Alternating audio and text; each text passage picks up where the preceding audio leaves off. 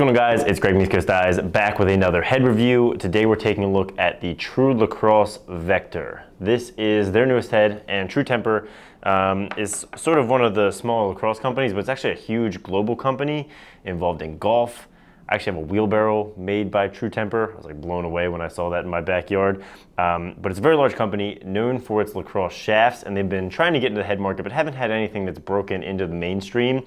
And I think that this is going to be their first head that might break them into that mainstream head category. Not so different from Maverick back in like 2010 when they had made a bunch of heads, but none were really that great. And then they finally made the Optic, and it broke them into being one of the top head sellers. This is the first true head that I think is a real contender. So they sent it over, got the packaging here, True Vektr, which is interesting because I actually used a head called the STX Vektr, V-E-C-T-O-R, in college. So this is V-E-C-T-R. Like a short version, Vektr. Here's the head, 90 bucks. I've got the white version here.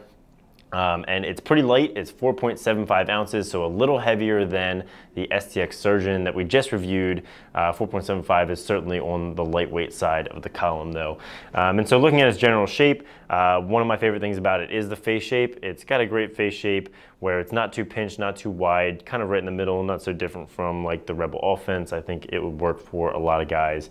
It's not too specific. And then going down the selling points they've got here, number one is called Speed Step, which I think is referring to these ridges in the sidewall. I don't really know how much that's doing for you, but it does look cool. And then they've got the Smart Flex, which says it's a medium stiffness. I would agree it is a light head, but I think it is less stiff than the Surgeon.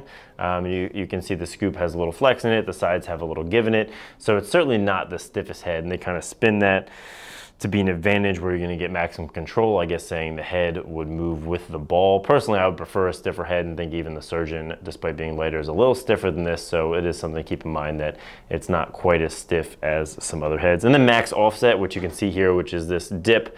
A lot of heads have this, almost all heads have this at this point.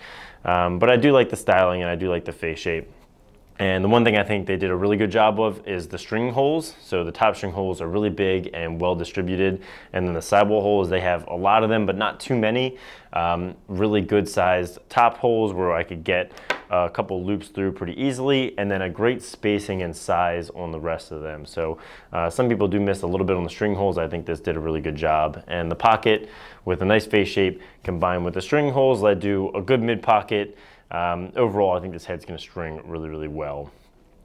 So one thing I wasn't in love with about the head and string the pocket is this really severe angle right here. You can see it goes straight down to the bottom rail and has this really severe turn, and it's really wide for a long time.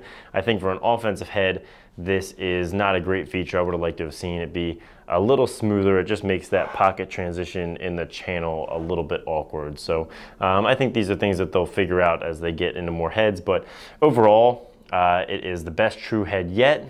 I think maybe they're entering their name into contenders for the heads. They did a great job with the string holes, and just a few little design features like this awkward little step right here that they're still working out as they get further into the heads. So thanks for watching, guys. Let me know what you think of the True Vektr down in the comments. Let me know if there's any other heads you want me to take a look at. Like if you liked it, subscribe if you haven't, and have a great day.